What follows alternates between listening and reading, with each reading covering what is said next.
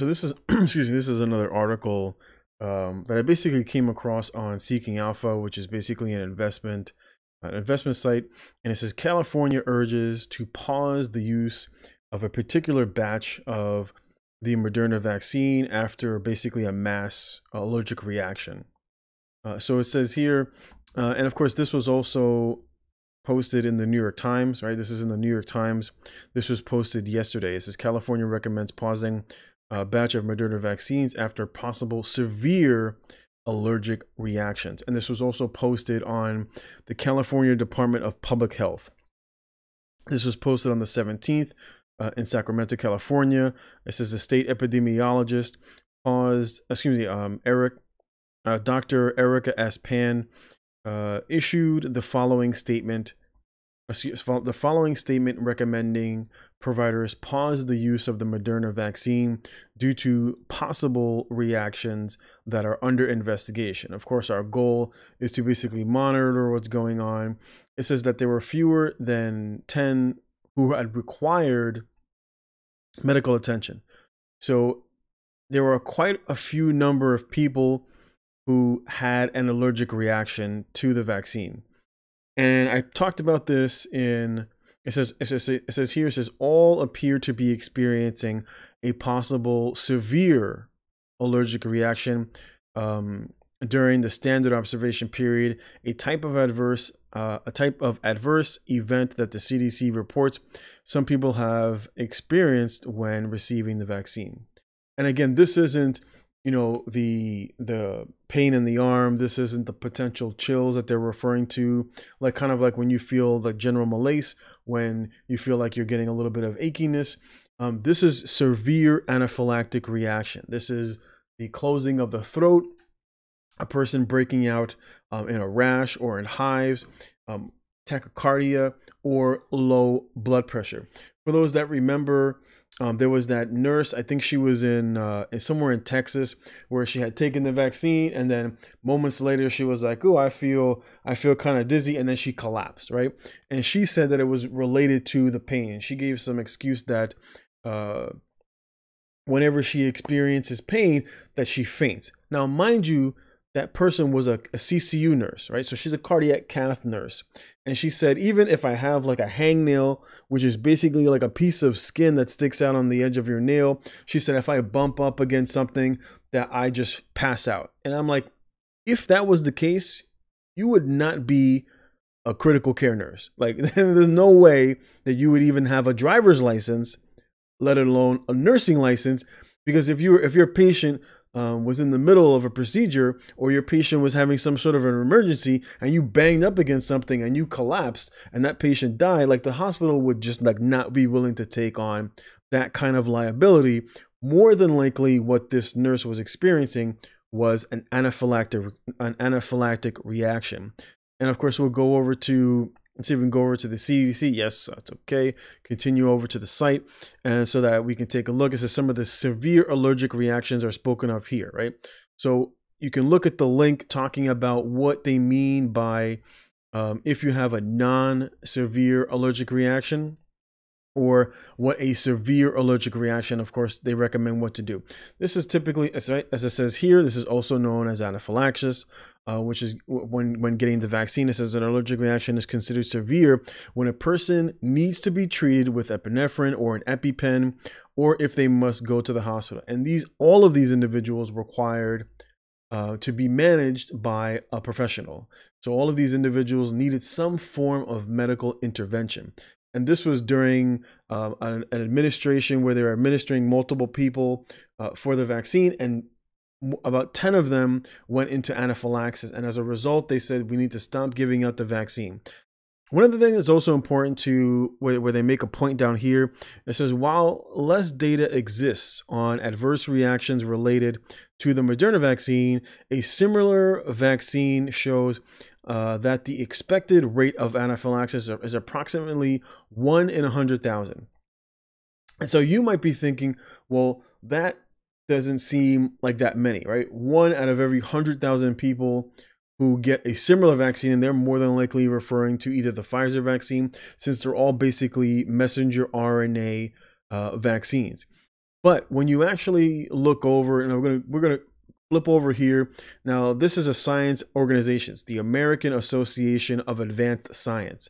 And this is an article that they put out, and we're going to basically drop all the way down here. I will link this article as well that talks about possible, where is it, right here, but what people may be experiencing an allergic reaction could be related to PEG, which stands for polyethylene glycol, which is basically in both of the vaccines. But what I wanted to touch on was right here. It says in most other vaccines, like for example the flu vaccine, it says anaphylactic reactions can occur with any vaccine, but are usually extremely rare. And here's the point: about 1 per 1 million doses, right? So according to the California Department of Health, they've basically said that according to their data, is suggesting that 1 in every 100,000 are potentially experiencing severe allergic reactions to the Moderna vaccine. So you're basically experiencing 10 times the amount of people who are having an anaphylactic reaction by comparison to your standard everyday vaccine, like for example, the flu shot. And of course, a lot of this is not foreseen, especially this is probably why in my previous video talking about what happened in Norway, where in Norway, when they started administering the vaccine to older individuals within one particular nursing home, that they experienced 23 deaths just within that nursing home when they started administering the vaccine. More than likely, many of these individuals, of course, were having a severe anaphylactic reaction and as a result had lost their life. This is probably why in China, they said if you have comorbidities or if you are above, I believe it was the age of 60. If I'm wrong, please let me know in the comment section. Where in China, they said that they would not be administering the vaccine to individuals who had comorbidities like diabetes, or for older individuals, more than likely because they're going to be experiencing some form of anaphylactic reaction. And many of these older individuals would not survive an anaphylactic reaction. And of course, since they were giving this to people primarily in the nursing home, that's more than likely why they're experiencing a larger number of deaths, because you typically don't have the resources necessary basically to preserve many of these older individuals alive in case of an emergency. Yes, you'll be able to perform things like CPR while you're waiting for EMS, but for many of these older individuals who are typically on the frail side, they will experience they are more than likely to experience a harsh reaction. It's also interesting, like I've stated in my previous video, that according to the hospital where I work at, we've received numerous emails with videos, and they do like these live calls for people to watch on Zoom. And of course, they always tell, because originally they were stating for people who had a history of allergies, like for example, if you were allergic to shellfish or strawberries, eggs, etc., that typically those individuals don't take vaccines because they will have an allergic reaction. So many of these individuals, more than again, from what I've been told, is that there's nothing because there were those individuals who were stating, I have a history of allergies. Should I still take it? And they were saying yes, because there's nothing in the vaccine that should cause you, like for whatever it is that's in the flu vaccine that you would normally be allergic to. Well, that's not in there. So if it's not in there, then what is it necessarily that is causing these individuals to have such severe allergic reactions? And of course, we don't know the history of these individuals, if the people who they were administering it to were having had a history of allergic reactions. It doesn't really go into details, but this is just some information that is, of course, pertinent, that your healthcare provider, whether it's your nurse like myself or your doctor, should be giving you this sort of information so that you can make an informed decision about whether or not you want to take this vaccine for a disease that the CDC themselves has a 99.9% survivability rate for individuals, basically for anybody under the age of 70, overwhelmingly have had the disease and basically come out just fine without having to worry about the risk of going into anaphylaxis. Anaphylaxis is very severe, and it can cause individuals to lose their lives prematurely, especially for a new medication that really doesn't have a lot of research behind it, because typically, if for those who don't know, typically a vaccine at minimum is 5 years, more than likely 10 years before they actually start administering it to the public. This vaccine was, of course, put together basically in the span of a few months for a novel virus that people just found out existed, according to the details, last year in the beginning of 2020. And of course, by the end of 2020, they already had a vaccine, even before the end of 2020. As if you actually do a little bit of digging, Moderna had their vaccine 2 weeks after they basically had spliced the genome for the virus. You can look up the article yourself. 2 weeks after they had spliced up the DNA of the virus, and they sent out the information to the world so all the different scientists could take a look at it. 2 weeks after that, they had their vaccine. And again, Moderna has never brought a drug to market. This is easily verifiable with a simple Google search. Again, I did a video on that one as well, talking about how Moderna has never brought a drug to market. They've tried to bring drugs to market, and they were never successful at bringing a drug that they could actually sell to the market.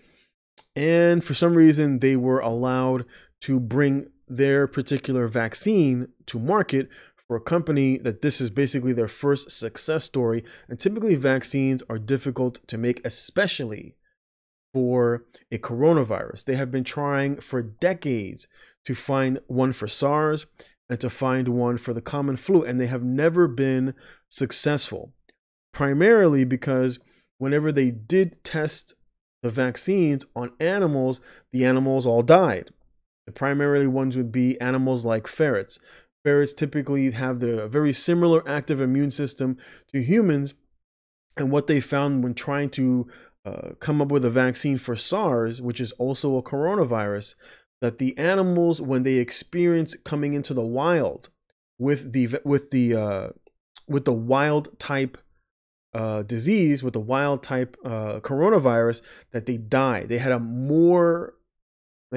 basically a stronger reaction to the wild type virus that caused all of them to die. And that's basically why they stopped, because they were not successful in being able to create a vaccine where the animals just didn't die. And of course, that's why they didn't, more than likely, utilize animal testing during this particular vaccine, and just basically jumped straight into human trials. And of course, every time someone dies or someone has some sort of an allergic reaction, they always want to quietly dismiss them as, being anecdotal. But of course, this is information that is important to realize, is important to understand, and important for you to discuss with your healthcare professional when you're deciding whether or not that you want to take this medication and inject it into your body. Thanks for watching, and I'll check you next time.